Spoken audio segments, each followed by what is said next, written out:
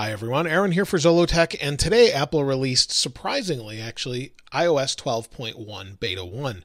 This came in at a very large 2.76 gigabytes, and while that's large, it's very typical when you're switching from a beta or from a final version to a beta or back and forth. So that's pretty normal. Let's take a look at the build number. The build is 16B5059D, and while this update does not have a ton of features, it does have one great feature, but their notes page actually says there are no notes or known issues for this software update. So apparently they've fixed all the bugs with iOS 12, which weren't that many, but fixed them, and there's now just a feature add in this particular one. Now, before we talk about that, though, I do have my 7 Plus SE 5S and iPad Pro 12.9, and I'm going to run Fortnight on this just like many of you asked me to, but I'm going to leave that to the end of the video. So if you don't care about that, it'll be at the end of the video. So the major feature is Group Facetime, and now we knew this was coming originally with iOS 12, but then they pushed it and they said later this fall or later autumn. And so it's now available in iOS 12.1, and I wanted to show you how it works. And let me set that up and we'll take a look. Now I've added a couple people to the call. We have a couple options up here, but let's pull this down and you can see you've got some other options. So I'm looking at myself. You can see here through this camera, and if I want to bring up a different one, you just tap and bring it up to the other one. So you can tap on this one, or actually that one up here, and there you go. So now we're looking at this phone, and you'll see there's my hand over the top of it. So it does work. We'll go back, and you get the idea. So you can do this up to 32 times with that many different people, and it seems to work kind of okay. It has a little bit of work to go. And one thing to note is the next time you go into FaceTime, it remembers that there's a group of people in that call and will actually let you just tap on them and then bring all of those people right back in. So it's really nice.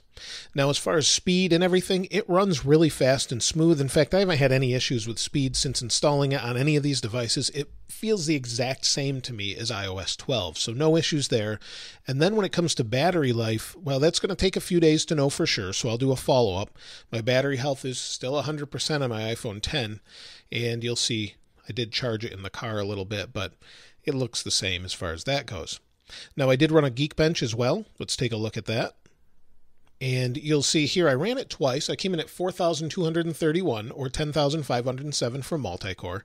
If we go to history, if we bring it up here, you'll see that these are the last two that I just ran versus iOS 12. So very, very similar. It may improve over time. It's hard to say, but that's pretty much it with that. Now, as far as the actual storage being used on my phone, let's take a look at that. Storage loaded, I'll go down to the bottom, and you'll see 20.72 megabytes is being used for system, and basically iOS will use what memory is available. So if there's storage available, it will use it. If there's not, this will decrease. But on iOS 12, it was about 19 gigabytes. So it's doing something with that in the background, maybe with APFS, file backups, things like that.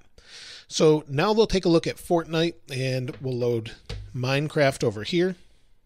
Minecraft is already loaded. It's trying to resume. There we go, resume, and you'll see it's nice and fast as far as resuming. In fact, this feels a little bit faster than it did on iOS 12 betas, so it seems to be okay here, and I'm surprised at the performance improvement with the betas or iOS 12 in general with these older devices. This is a pretty old device now, and it runs quite well. Now, let's take a look at Fortnite. Some of you want to see me play this. Last time I couldn't find anybody, but let's take a look. So we're already in right here. We'll hit play.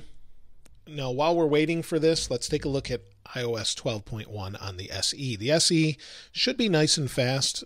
No issues as far as smoothness. Scrolling back and forth is nice. If we go into the music, everything's nice and smooth. It feels like it did when you first got one, and I'm really glad that they updated it like that.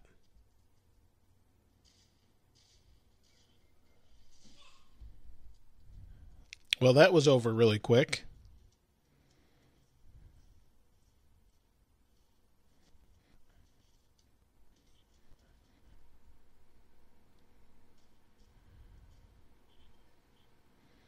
Well, that's not nice.